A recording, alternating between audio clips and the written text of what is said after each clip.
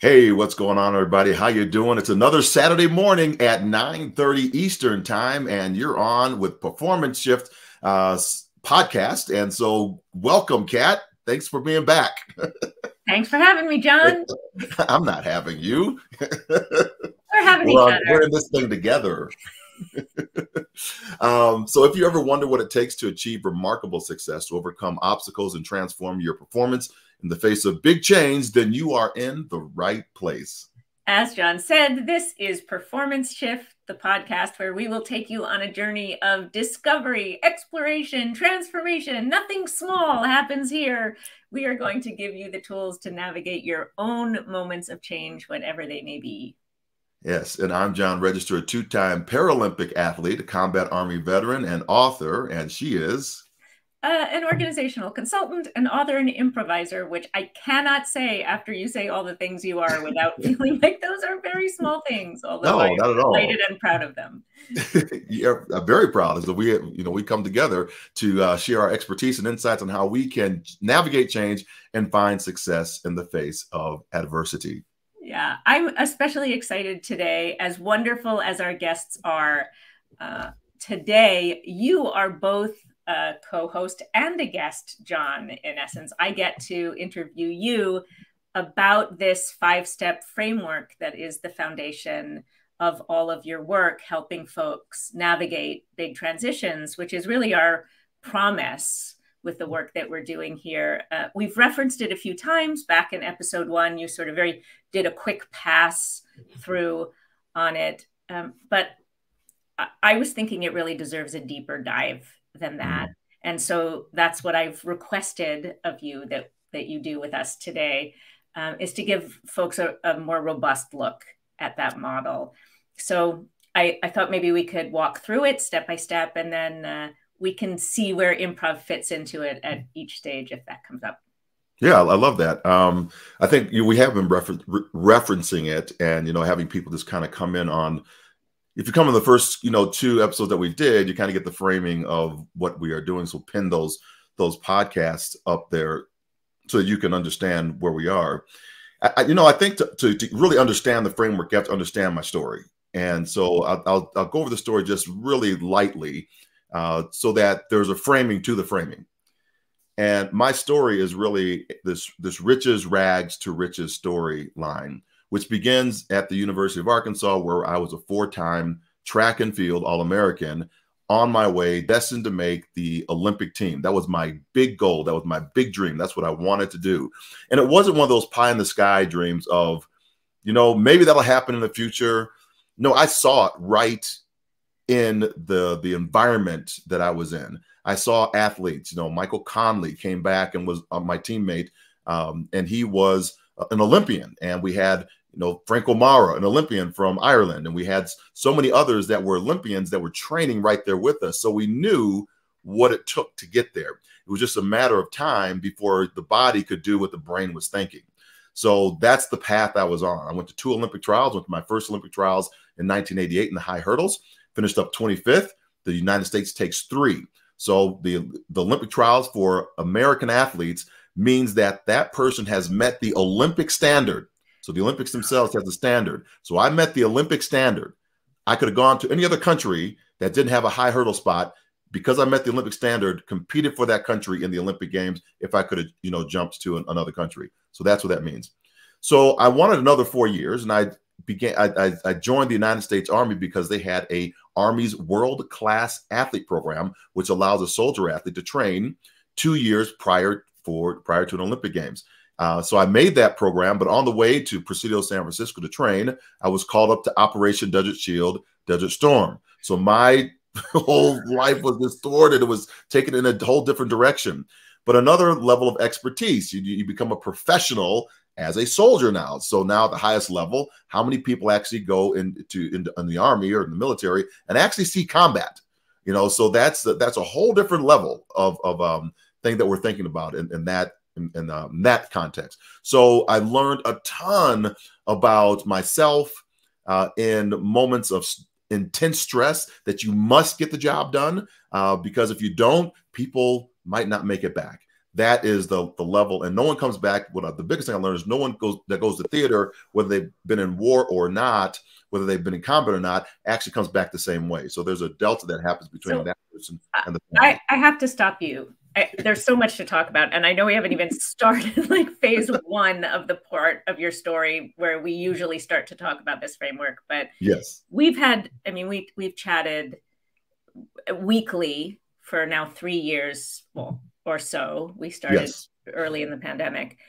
And I don't know that I've ever heard you tell that part of your story exactly like that. So I have to just pause for a minute to say that you enlisted for this specific program in the Olympic trials, is what I just heard you say. And then you were called up to combat. Yes. So when we talk about navigating change or dealing with an unexpected shift in a life, like that is a major one, right? We're going to talk about some other major ones in your life story, but I'm just wondering if we can pause for a minute and talk about that. Yes. So here's the deal. I was, I didn't think the war was about to start, but I didn't think I was going to get called up for the war. And, the first Gulf War, we're going, and here's the reason why. Because when I read the op order, the operational order, the people that were non-deployable were people that were in school, like a military school. Those that were a loss to their unit, I mean, they're going to be transferring to a different unit. So they want to get them to the next unit to maybe deploy them from that location. And third, they were the only ones they were not excess to their jobs. And I fit every one of those categories at the time. I fit everyone. I was in primary leadership development course because I love being in the military. It was something I never would have thought that I would have liked. It was a means to an end when I got in. I went across the parade field at Fort Jackson, South Carolina, and I got it. I understood this whole fraternity of, this brother sisterhood of those that have gone before me. Yeah. To protect America, whatever that means to people, right? So I just got it. I understood it. Yeah. And I wanted to be a part of that. So I want to be a lifer in the military. Yeah. But at the same time, I still wanted to do what I wanted to do, because I did come in for that, to try this. And so I was in primary leadership development course. I was a loss to the unit. I was about to transfer to Presidio, San Francisco to begin my training. And the job I was working in, I was one of 2 E4s, enlisted 4, grade of 4, that were only authorized to work that job. So we had like 2 other NCOs that were E5s, E6s working, but they were the excess, right? Because they were over the grade that needed for that position. So they were excess to that job that was actually needed. Yeah. So all 3 of those were done. And since I was gone to PLDC during that time, primary leadership development course, they all voted and I got the short straw and didn't get a chance to vote. Oh no. So I was the one sent over, and I resisted it. I did. I'll be totally honest. I didn't want to go to combat. But not, of course not to someone like me, I guess. But. I mean, it scared me. That didn't scare me. It scared me when I said, and this is why words are so important. When I said to myself, when I got called out of my school, to one of my battle buddies that was there, he said, go get them. You got this, and let's get together when you come back. And then I said, yeah, if I come back. And I kind of said it throwingly, like a joke. And then the words hit me. So it was so grave that I might not come back from this. Yeah.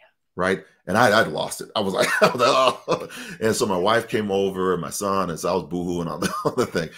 And then this amazing experience happened on the flight out to Fort Sill, where I was about to deploy, where this voice, God's voice, just kind of came over me and said, "Look, you want to see your fruit, and if you in my faith, you're going to know people by the fruit that they bear." And so that was one of the things that one of my prayers, I wanted to see my fruit. How was I being impactful in my life? And so he said, I'm sending you there to see your fruit. And he actually showed me the exact process of how it happened. So I knew my going over there was not necessarily for the war. It was actually see my fruit, and I was coming back. And that gave me this peace that was indescribable. It was just this peace. So yeah, so that's how I got over there. But I learned a ton, you know. Spoiler alert, you came back. Here you are. Back. Yeah, I'm here. I'm here. Thank you for letting me take that little detour. So please continue. You came back. Yeah. So I get back. What comes next?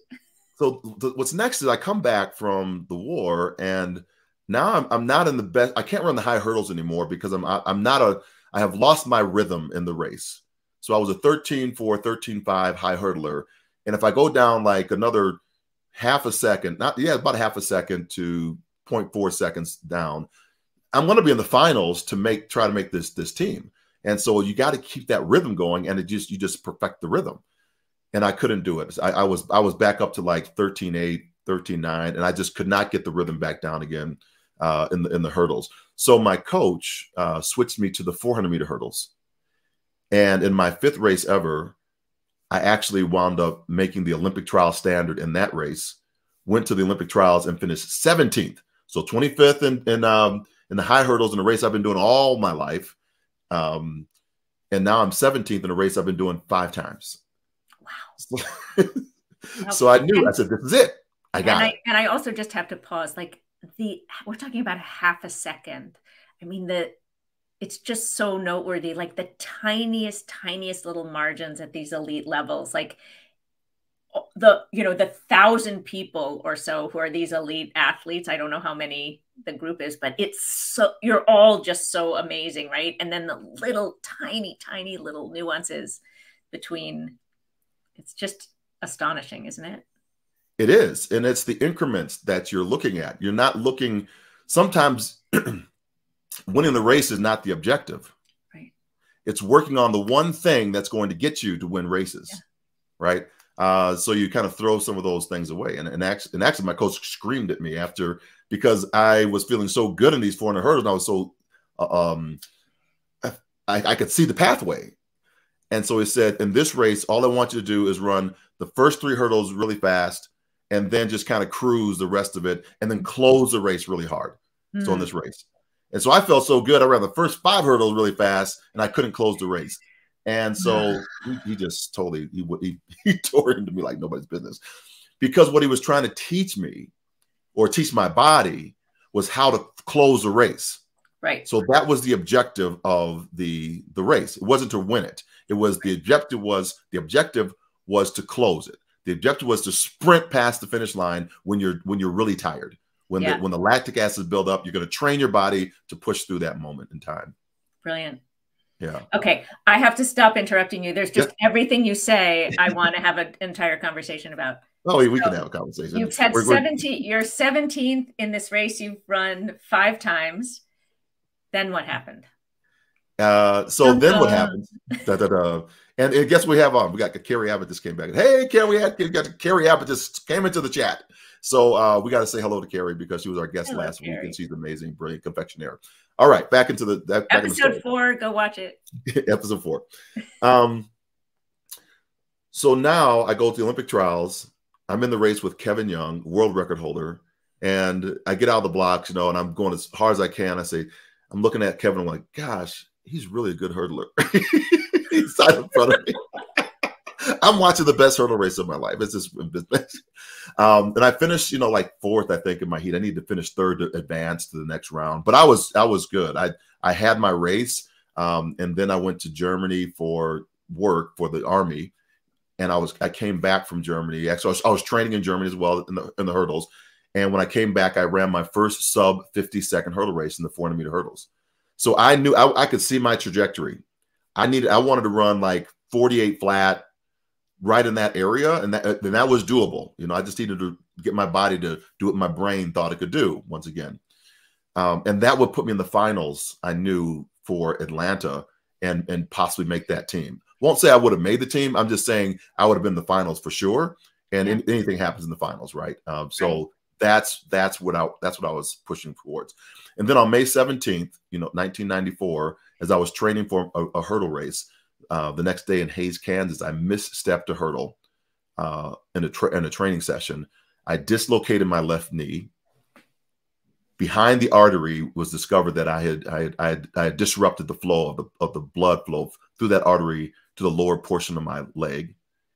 And subsequently, 7 days later, we made the elective decision to amputate the leg because I was going to be left with a useless limb. So here I was, one of the world's fastest hurdlers, had a dream. I saw the vision. At the same time, parallel, I'd wanted to be a lifer in the military. I had taken the officer selection battery test. I'm on my way to officer candidate school. My battle buddy, who's going to go to school with me, Ben Curitan, he's there with me.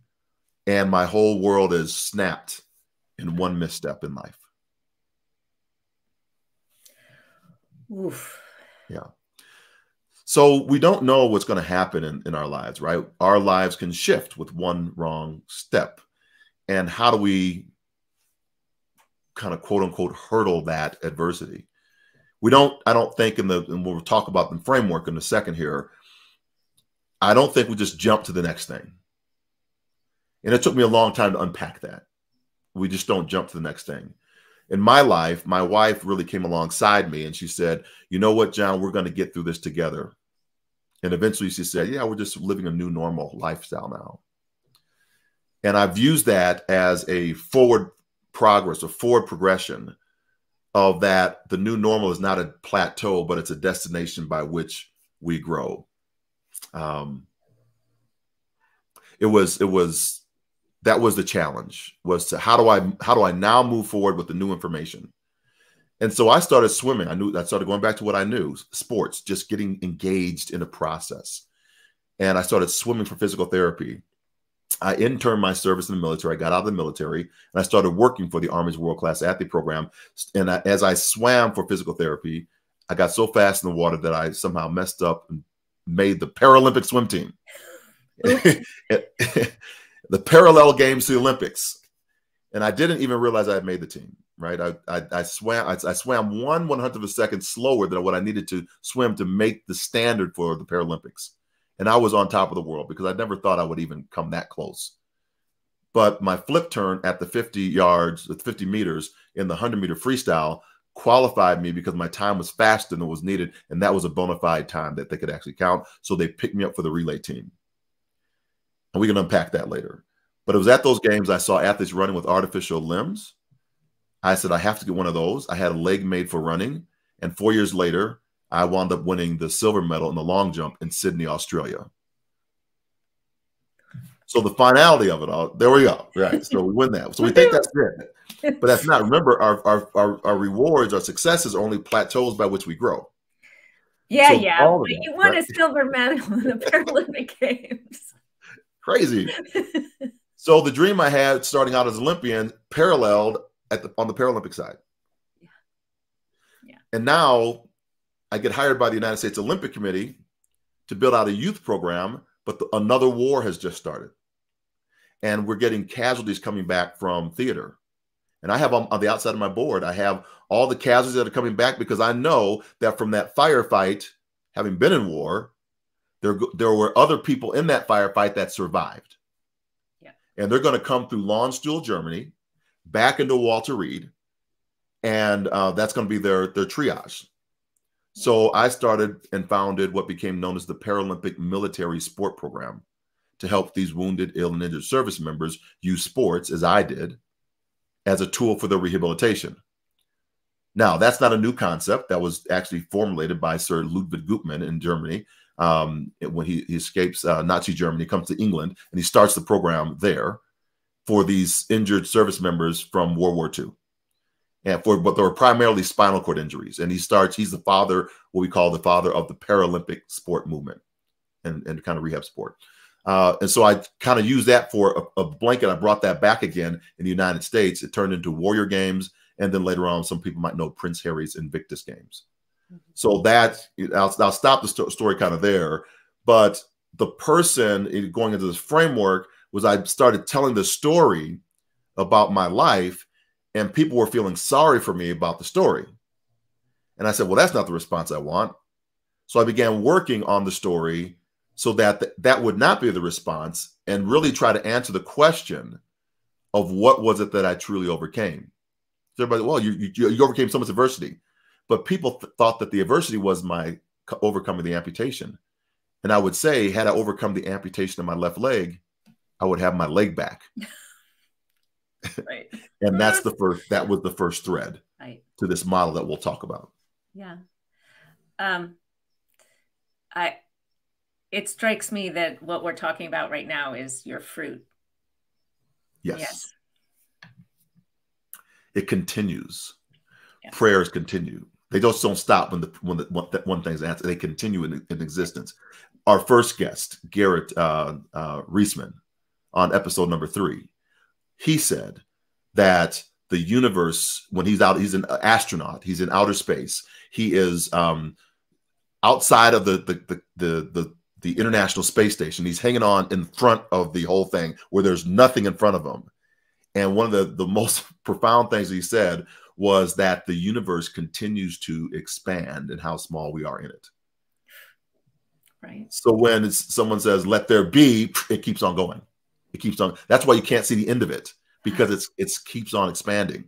So everything a part of our life continues to expand, whether that's the positive of our fruit or the negative of our fruit.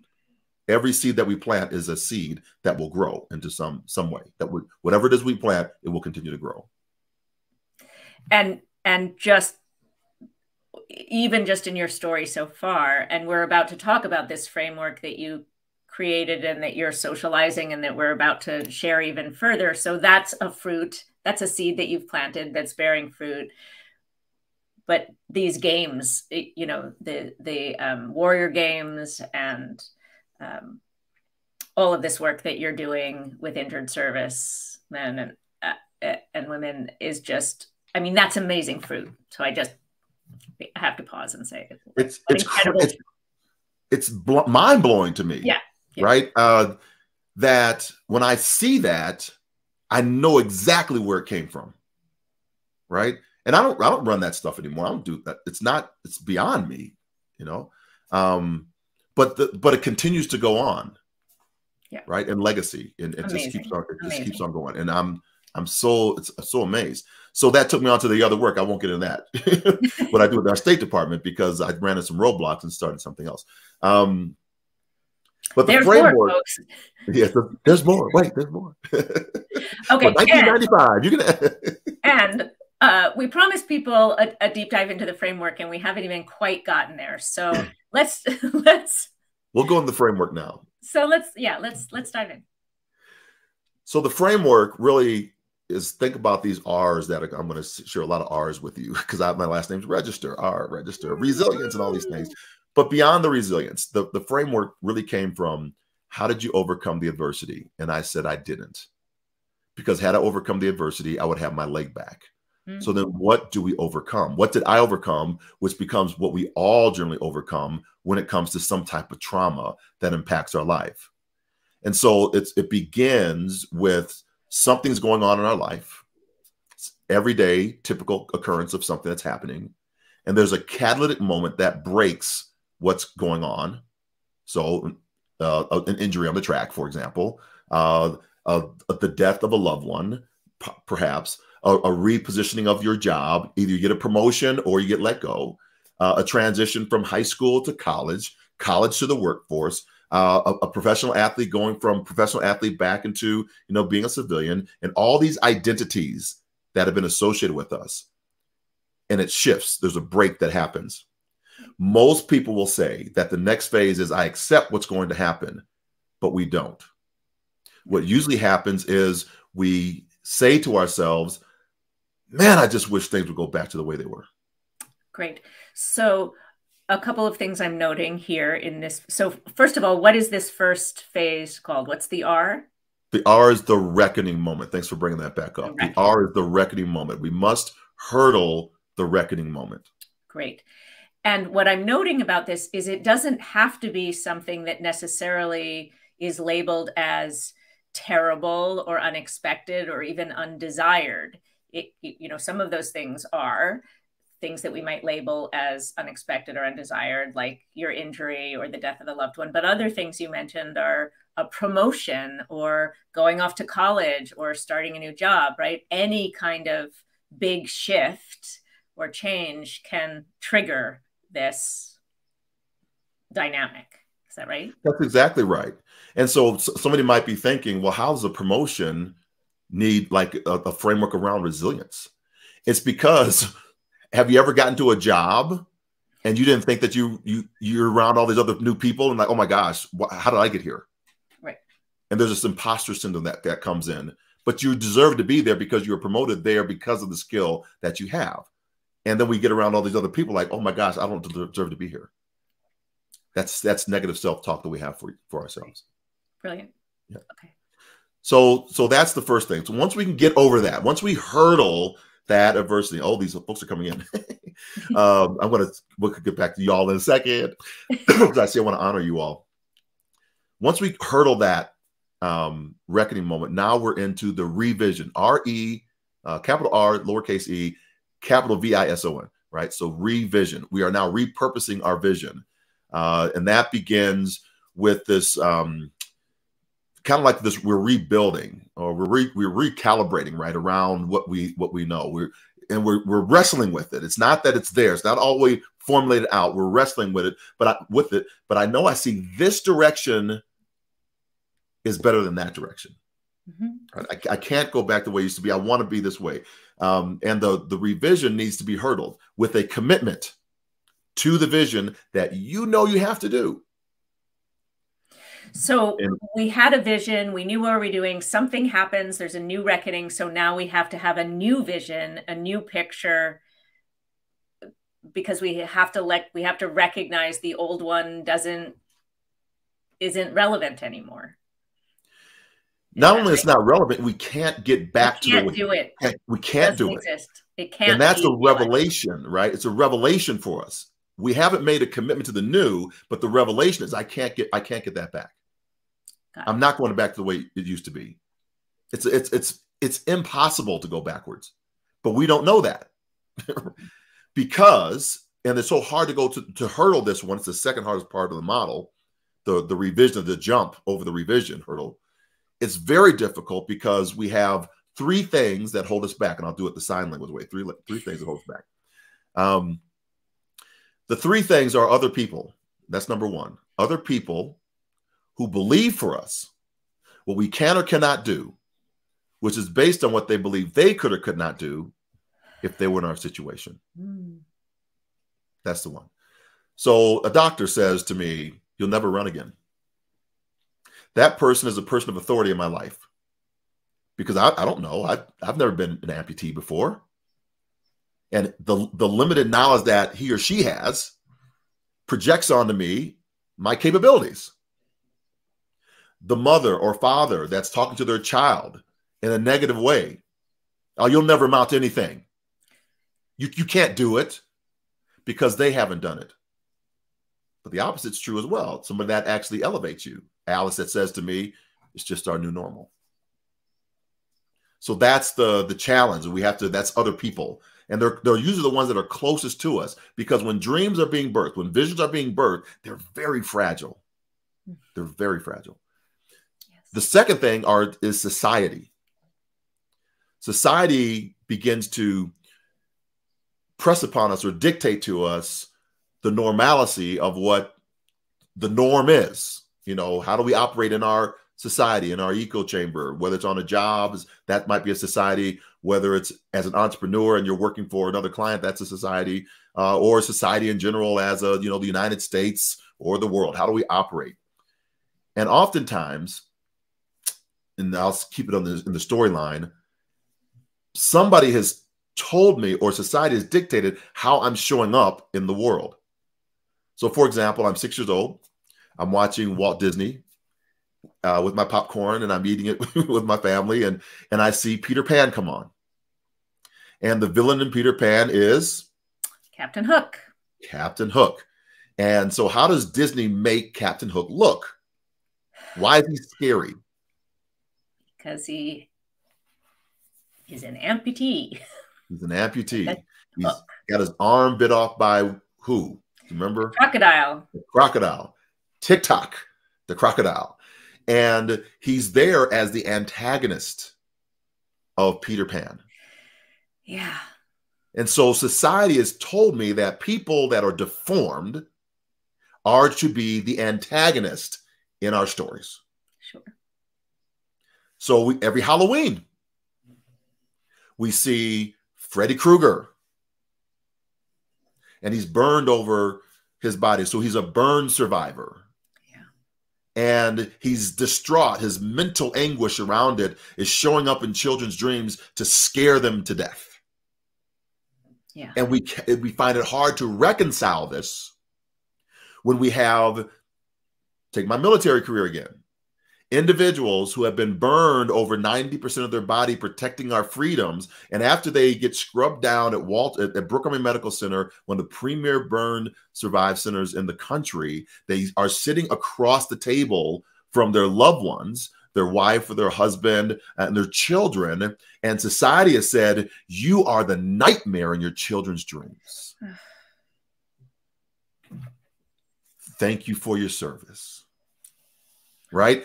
It is this belonging. And we wrestle with that because that's been ingrained in us. And now I see myself as this.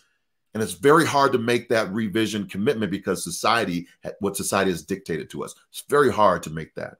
Yeah. And the third thing is we are the ones that have to make the jump. We are the ones that have to actually hurdle.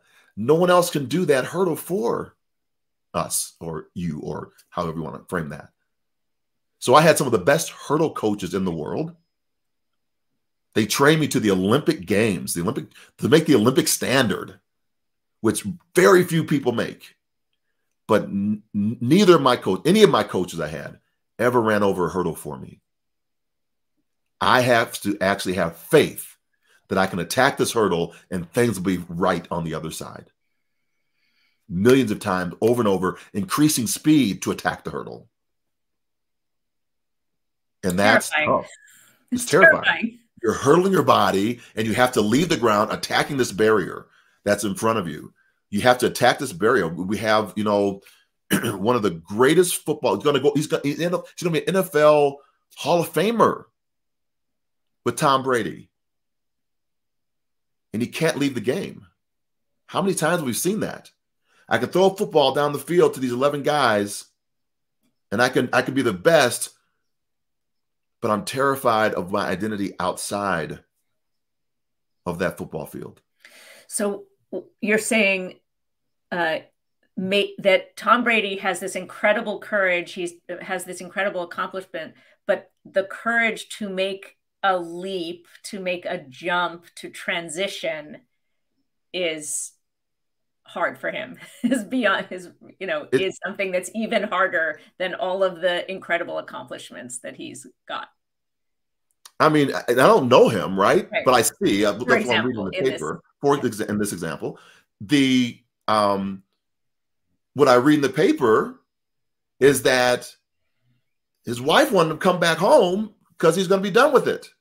And he says, I can't deal with this. I got to go back to the gridiron. Yeah. His wife leaves him.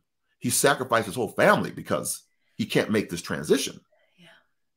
That's just an example because we know him as a public figure. Right. But what about us? Yeah. We often forecast it onto somebody else because we can't do that ourselves. Yeah. I was just listening to an interview with John List, an economist who has a new book out, the name of which I won't remember. I'll put it in the show notes, about quitting and the value, how much our society, you're talking about society. And one of the things that our society has done, I think, is have a terrible shame around letting go of things. Or being a quitter. Like, what's the Vince Lombardi, speaking of football, right? Like, winners never quit and quitters never win. Is that the quote? Yeah. And in some situations that you're talking about, like you have your leg amputated, you don't have a choice. You have to give up certain things in some ways, right? It's forced upon you. But in other ways, you have to make an internal choice, I'm hearing you say, to release things, to let go of them. And we have such societal pressure to not do that. Right. And in other situations, we don't have to, we're not forced to, but maybe we should, right? That maybe releasing something in order to make a transition to something else, like in Tom Brady's case, is actually it's time to step into the next phase. It's time to make the transition because it's better. But there can be all this fear of what's next, or the unknown, or that infinite universe that you're talking about. And it's terrifying. Yeah, it's terrifying. I mean, I think even for myself, right? I mean, we're talking about it, but going back into the moment where I have to make this choice, I know that it's going to be, you know, whether I keep keep my leg or amputate it, right? That's a definitive choice. It's not, I don't get that back. And once he makes that decision, once we make that decision, we usually don't get that thing back. Dr. Nadia Zeksimbayeva, she's out of Kazakhstan, brilliant woman, and she's recovering academic, CEO whisperer, award-winning author, all these amazing things about her. And one of the things she said, I won't go into her whole story, is that the best time to transition or to move to the next level is when you're at the top. And don't wait for the change to begin to come, because usually that's too late to get the rebound back on it. So when you're really at the plateau, that's when you break everything and try to get to the next level. So you keep on this elevated climb. And I was like, wow, that's really brilliant. She was reading my notes. No, she wasn't. Really, really fantastic way. And so we see some other athletes that did that, right? And we keep the athlete to athlete. Jim Brown did that. You know, Jim Brown was at the top of his game, football player, and he left at the top. People say, why are you leaving? You're the best. Yep. You do something else now. Right. And he shifts into acting, and he shifts into advocacy, and he shifts into activism, all these things that he did, you know, with not going the distance to the end of the career, somebody saying it's the end of his career. He kept that, you know, for himself, and he was in control of that. Makes a shift faster. Like I said, this is hard to do. This is not easy. Any resilient speaker out there that's telling you this is easy and you just follow these 3 steps and you can do it, run the other way, because this is deep, hard work. It's deep, hard work. Yeah. So where are we in our framework now? So which steps in the framework, we've just jumped, we just hurdled the revision, and now we're in the rebirth, hardest part of the model. Because in the rebirth, we are in the new. We have made the commitment, and a commitment, like I said, when I take my leg off, when the doctor takes my leg off, I don't get it back. That's the commitment. We cannot get back. That's the difference between the reckoning moment and committing to the vision. We cannot go back. In the reckoning moment, we can go back to the way it used to be. We can try to go back, or we're thinking we can go back. In this moment, we cannot go back. Our back's against the wall. There is no point of return. Right? That's the burn the ship model and all those things, that the ships are burned. You cannot go back from the rebirth. You are now reborn. You are moving forward. So this is the framework around this, what Alice said, right? The new normal. This is just our new normal. Now, I realize that people are kind of jaded with this term because of the pandemic, and it's been overused.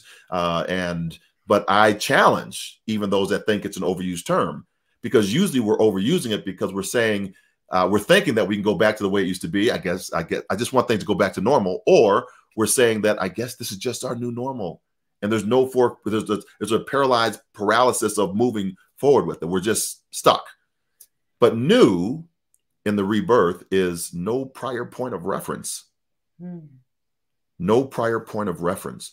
So if we have no prior point of reference, we can't use old systems, old thoughts, old ideas to put into a new bucket to get a different output. If we do the same thing over and over again, expecting a different result, we all know it's the definition of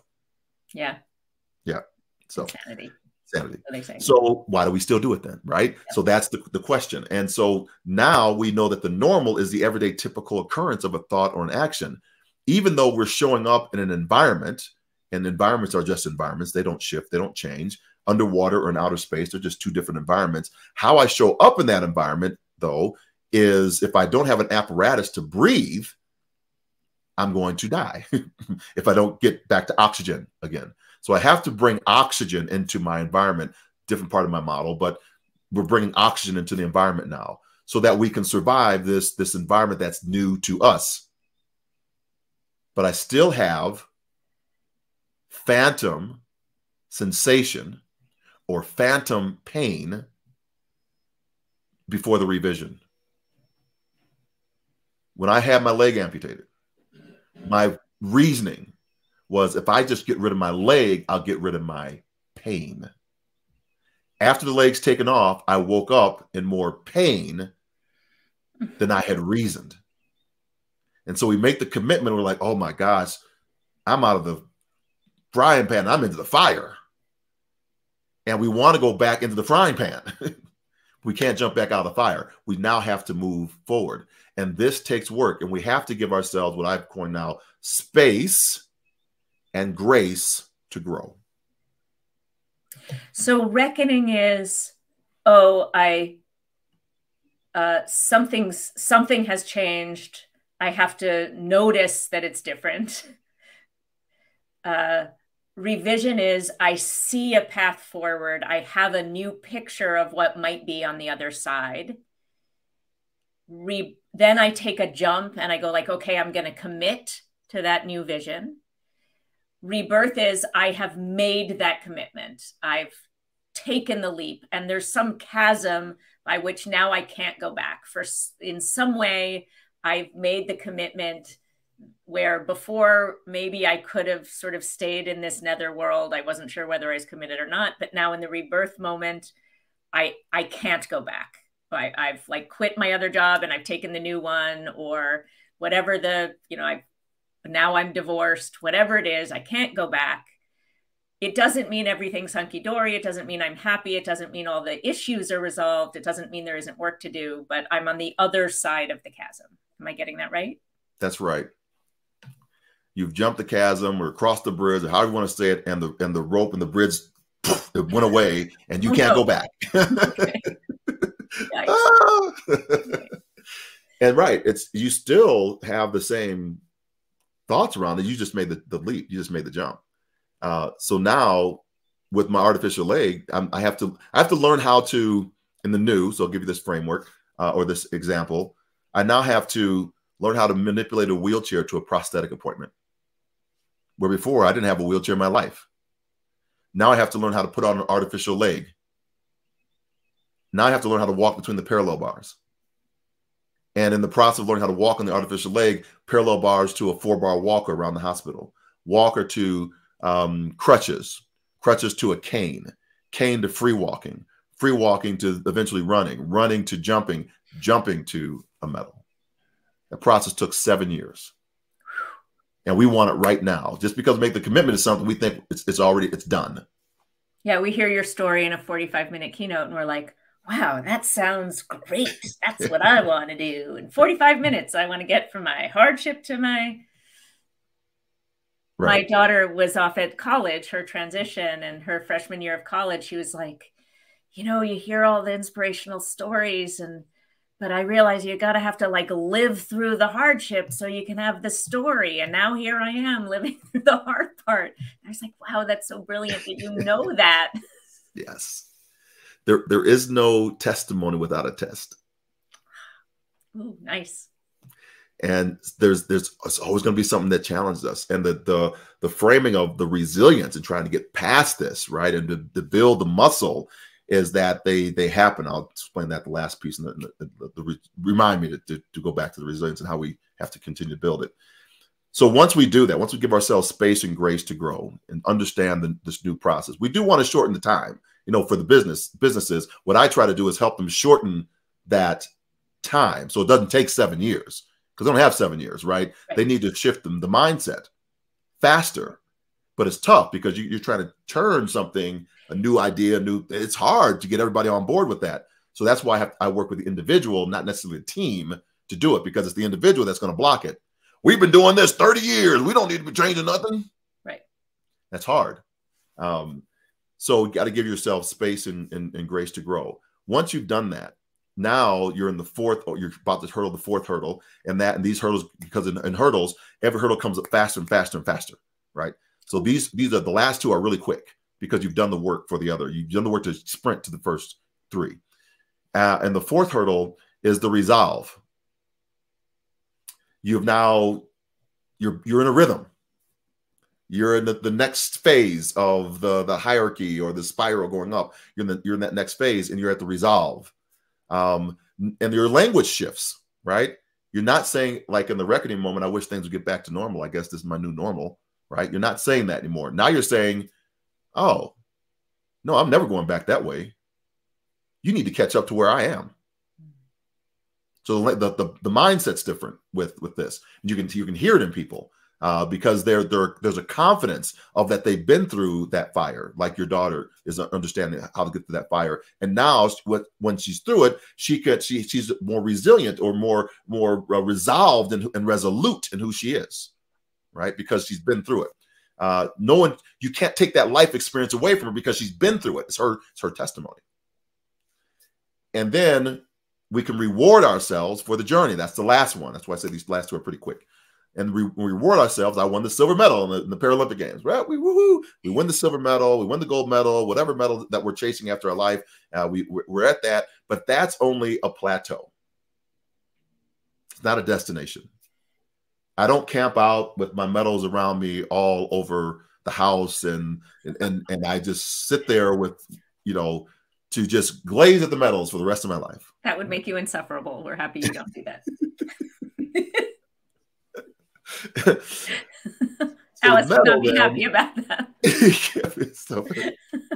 Just look at that medal right there. Blow it up. Every now and then, I hope you do that. I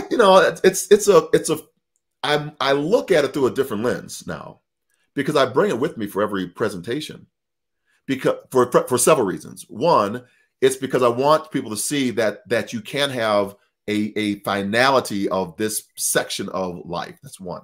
Number two, 0.00001% of the population that's going after a medal or trying to start. Hey, thanks, Lois, for putting that in there. She's got the whole thing. And so Lois put this in: reckoning, revision, rebirth, resolve, reward. So thank you. Lewis, Is it Lewis? I think it's Lewis. Lewis is fantastic. He does amazing work with neurodivergent populations and has a wonderful book out, which I have here somewhere. I'll put it in the show notes. I love it. Thank you, Lewis. Thank you so much for putting that in there. So now at the reward, I take that medal with me because many people haven't had the chance to touch the work. 20 years worth of work in this one silver object.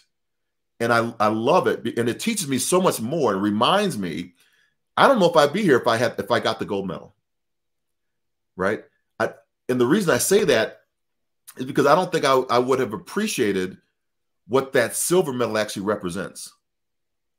Because people say, oh, you almost had the gold medal. You almost won the gold medal.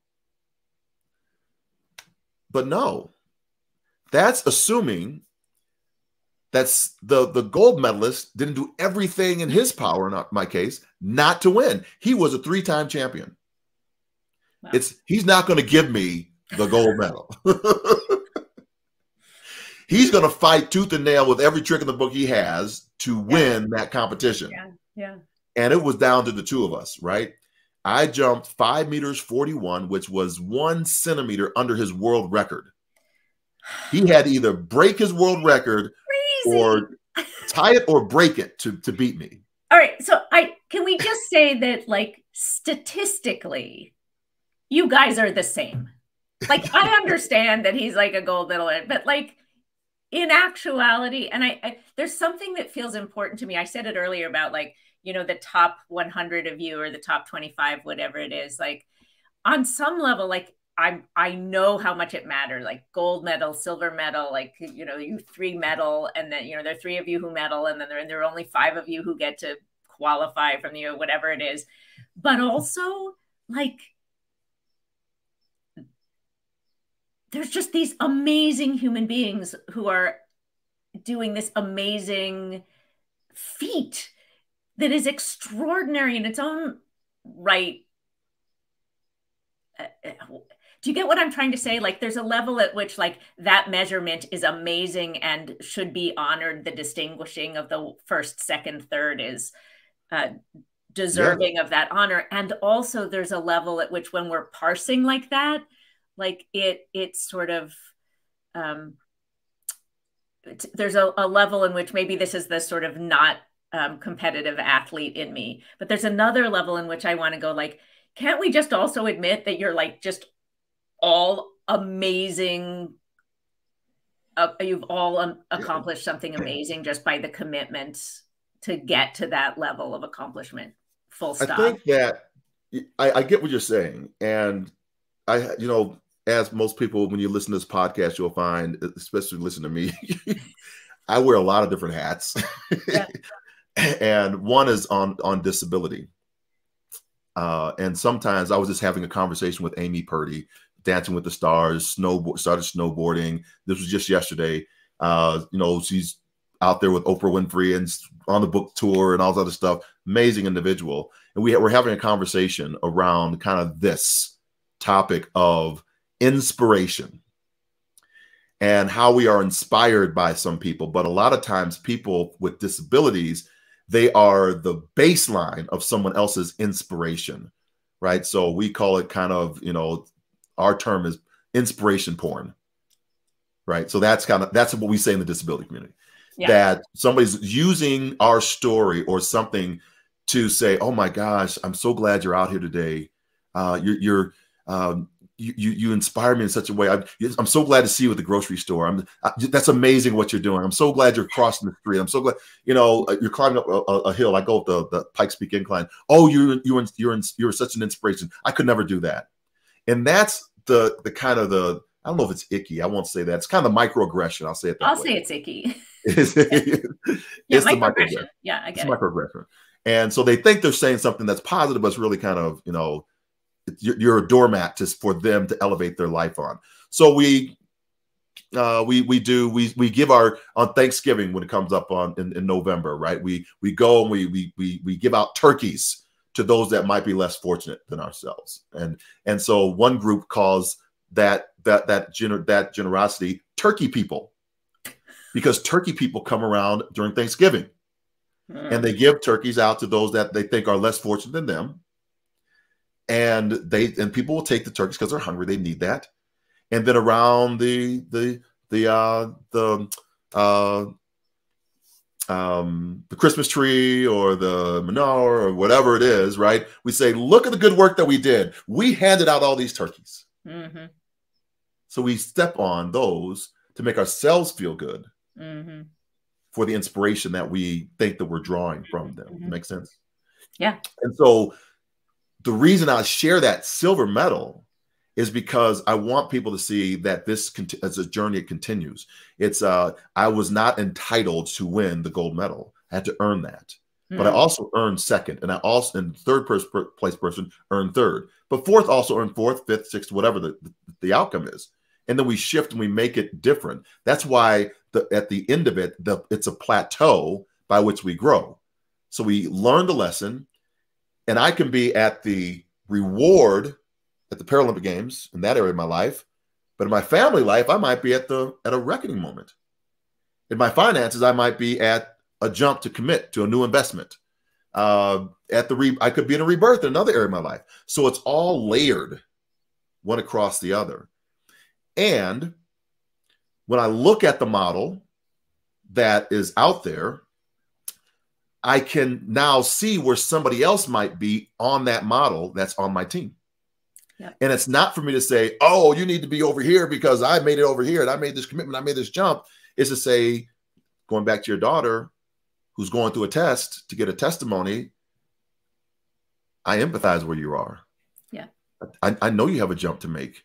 Yep. And I know I can't make that jump for you. Yep. But I'm going to be with you here because I had to make a similar jump. And I know it's difficult because you got these other people talking to you and you got society that's pressing upon you and you can't move away from it. But you got this because you have the right vision. Right.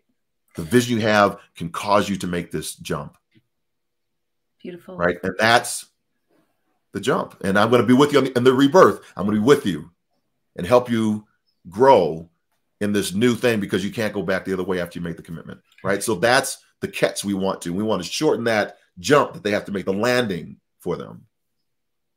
So the reward is, part of the reward is the reward. You won and feel very proud of what you won, the actual accomplishment of a silver medal. And one of the things I hear you saying is you are proud of your silver medal and you're clear that that's what you won, right? It's not like an almost gold or right. just a bronze. Like, you won your silver medal, and that is good enough. Like, that is an amazing accomplishment, and you're very proud of it. And that's what it is.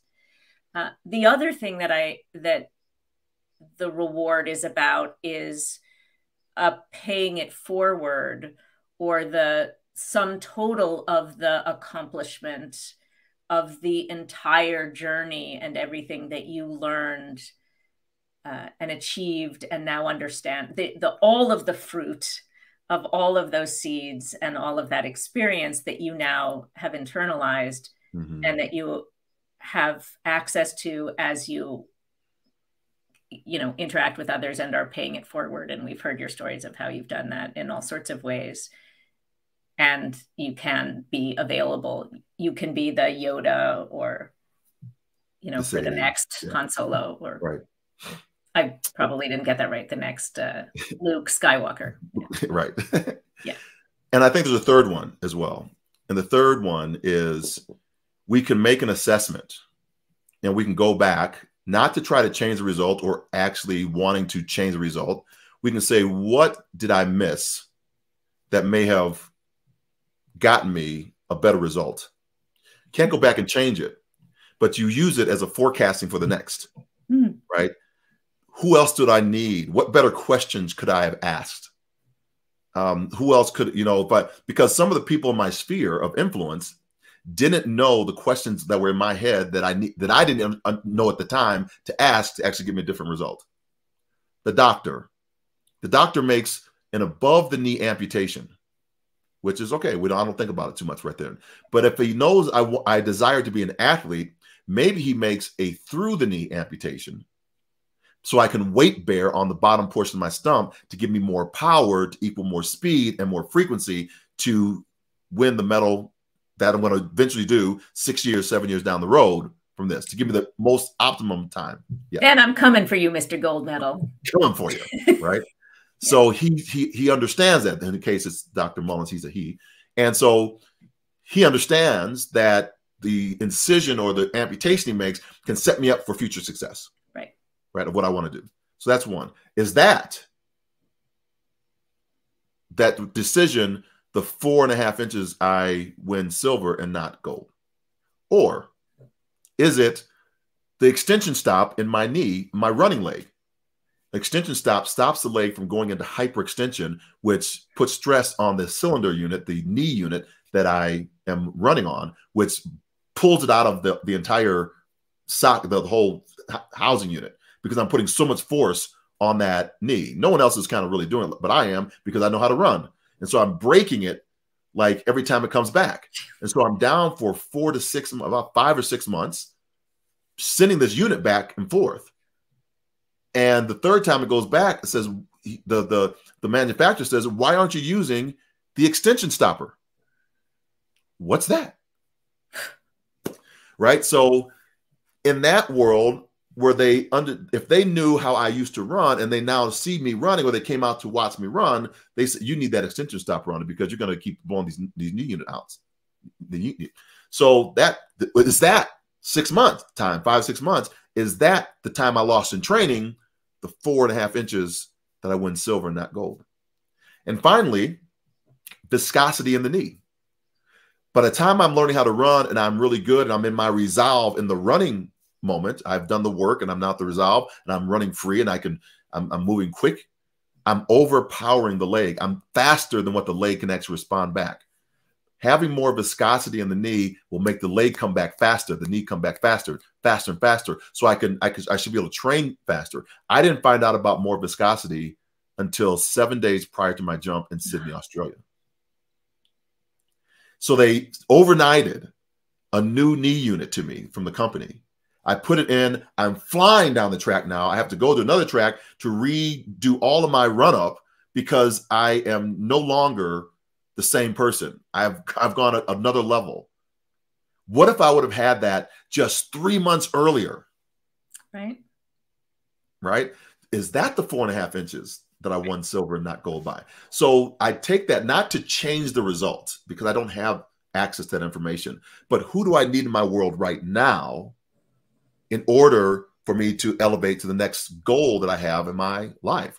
Who are the people I'm surrounding myself with? And can I ask the right questions of them so they understand me better, so I take full advantage of all the opportunities that are before me? How do I, and this is a tricky one, isn't it? How do I look back? How do I review from this place of reward, not with regret, not trying to change something, and learn from whatever happened to take into whatever the next moment of change that I'm going to have to navigate, because everything is temporary. Everything's going to be changing all the time. There will be the next thing, right? We may be in it already, right? Right. How do I use, like, oh, I'm going to need experts. I know there are going to be people who know more about this, who've been here before me. So, you know, how do I take that and learn and pay it forward to myself as well as to other people? So in the military, we have what's called recovery. So we go off, we do an exercise, and you just do the exercise, right? Whether you're moving to point of contact, or your exercise is to just do a salute report, size, activity, location, unit, time, and activity on somebody. You go back and make that report, whatever the activity is. And then after it's over with, you come back and you debrief it in an AAR, an Army review. So it's a review. And you review everything that went on. I think the Blue Angels do it after every time they fly. The Air Force does it after every time they fly. You can't correct what happened up there, but you can correct for what's coming up in the future. Yes. And the more that you do that, the more you know, the better questions to ask and know who to bring into your sphere of influence, so that you can have a more well-rounded push forward to the next thing that might be uncertain to you right now, but is coming up. Yeah. So that's the way I do it, and surrounding myself with those individuals. Like I surround myself with you. And I with you. We were just talking at the improv theater about giving notes after our improv show. So, you know, in the theater, if you're doing a scripted show, your director gives you notes, and those notes are very easy to give in some ways, right? It's like, say, you know, you said this line, here's a thought about how you say that line, or here's the blocking where you stand and how you move, like, let's shift it this way, or, you know, this movement of the set didn't work. But when you're improvising, it's like life, right? The scene is going to be different every time. It's going to, how do you give notes? Like, what are the notes? You can't say, when you do that scene you did, say it this way, or move here, or play that character differently, because it's different every time. So it's not saying, oh, I wish I could do that scene differently, or I would have said this, or I would have responded this way. It's about, what are the principles that we learned? What are the skills that we want to employ? What do we learn from that experience that will translate to a new and different experience? But there are patterns, and there are skills, and there are mindsets that we can then apply. And it sounds like that's what you're talking about in life. Absolutely.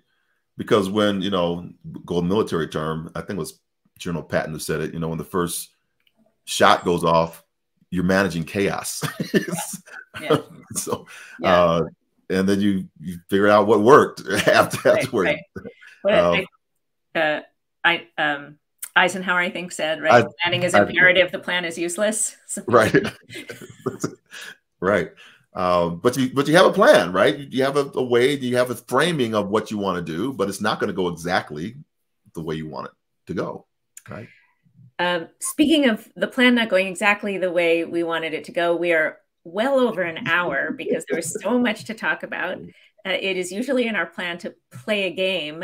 Should we play a game? Yeah, let's play the game. We will not be on for like hours. I think when I interview Kat, we might go on for another hour as well. But but I think this is part of what we do that's unique to our show. So Kat is this. If you look her up, she's one of the most amazing improver in the United States, in the world, I would argue to say. Works with amazing companies. I won't say the company names, but they're really, you would know them if you heard them. And she works with their teams to advance by using her techniques. And so one of the things that we have access to is this brilliance. And, you know, I don't know what she ever is going to say in the game that's going to come up. So it's total improv, what we do. And when we invite guests on, we have them play as well. So that's a unique thing that we do on Performance Shift. All right, John. So I'm going to play any improvisers out there. And there are many, many exceptional, elite, gold medal applied improvisers and performance improvisers out there. Will know this game. This is a game that many improvisers learn the very first day they go to an improv class. And it's a game that we improvisers who've been doing it for decades and decades still use as a warm-up game or as a performance game, because it's sort of the heart of being present in the moment and having to pivot and deal with change and the unexpected and respond to it right in the moment. And it's called Word at a Time Story, or Word at a Time Expert. It goes as simply as, we are going to tell a story one word at a time. So you'll say a word, I'll say a word, you'll say a word, I'll say a word. Every word counts. There are no good words or bad words. It's just whatever word is necessary next. So if the word is or the, that is as good a word as transformation. And I don't, you know, there are people here and someone wants to put a title of a story or something to tell a story about into the chat. If there's someone there, then we can use that as our inspiration. If somebody does that. I don't know who's that. We have one person, we have 5 people I think that are on right now. So if somebody gets a word suggestion right now, because my armpits are like sweating right now because I'm like, what's going to happen? We've never done this together at all. I'm completely putting John on the spot, but I know. So given all the things you've heard about John, you know that he can handle this. Let's see. No one's putting anything in the chat right now. Well, I see. What? We'll just go. Just go. Okay. Yeah. So I see. I have a lipstick here. So that's going to be the inspiration for our story. Lipstick. Lipstick. Okay. There once was a lipstick salesperson who sold out of all her product. One day she was so confused that she begged to sell some ice cream. Taking the ice cream to a market, she smeared it on some lips. Then people began celebrating this delicious ice cream. There began to be dances all over the market. Place. Jennifer, who was the sales person, became enthralled with a new idea. Ice cream could be the new market for lipstick. And that's the end of the story. There you go.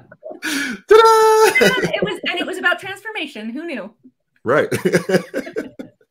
Stories of our lives. Yeah. Well, this has been great. Thanks for asking me the question. I know I'm a speaker, so I go along. I got to tell the story. It was my fault. I asked you so many, like, wait, let's go here. Wait, let's go there. I did not keep us on track. But it's good. I want to listen to it over myself because I want to see what I said versus what I think I said. Yeah, no. It's you put a speaker and an improviser together, we are not going to keep on track. Like But I love that, you know, it's just the dumping, like even in the activity, right? It's taking everything out and listening for the cues that you're giving me to build upon. And I didn't think I was going to be able to do it because I saw you all at MOPCO when I was able to go to Albany and Schenectady. I love saying that word, Schenectady, to your theater, and just watching the brilliance and people in their element and pushing themselves, even though they didn't have it, you know, right, or wasn't perfect and things, but just committing to the scene or committing to the new thought and just unfiltered, just moving. I thought it was brilliant.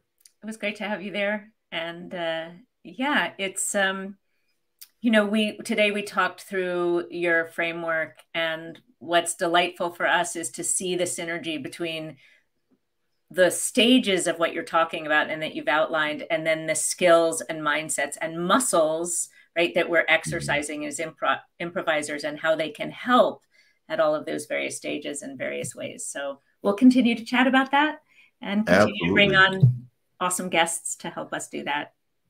So I want to honor just a few folks that did come on. We didn't get them a chance to do that, and then we're going to close the show out. So one was Amy C. Horner, and what she said is your existing world was snapped. This was back in the we're talking about the story. Your subsequent world was your subsequent world has become pretty cool, my friend. So she is a brilliant person who's going through her PhD right now. And then we had Louis Chesney. Louis Chesney, yep. Thanks for sharing that, he says. And we had great conversation. And then Lewis said, reckoning, revision, rebirth, resolve, and reward. Again, so staying right on that one. So appreciate all those that had come on and shared with us. We have more people that are watching, so that's great on the live show. So that's it for this episode of Performance Shift. We hope you enjoyed this discussion and gained some valuable insights that you can apply to your own work in life. If you want to learn more about the power of transformation, how you can shift your own performance to achieve your goals and dreams, be sure to subscribe to our podcast and join us for our next episode, which is every Saturday morning at 9:30 Eastern Time. That's right. Thank you for being here. If you want to reach us via email, you can do that at hello@performanceshiftpodcast.com, I think. Or you can just reach out to us directly, John at johnregister.com, Kat at Koppett.com. We should be in your podcast feeds. If we're not, we will be soon, or just find us here on LinkedIn. You can share this after the fact if you didn't catch us live, and we'll look forward to seeing you next week. All right. Thanks, everybody. Go forth and inspire your world. We'll talk to you soon. Bye for now. Bye.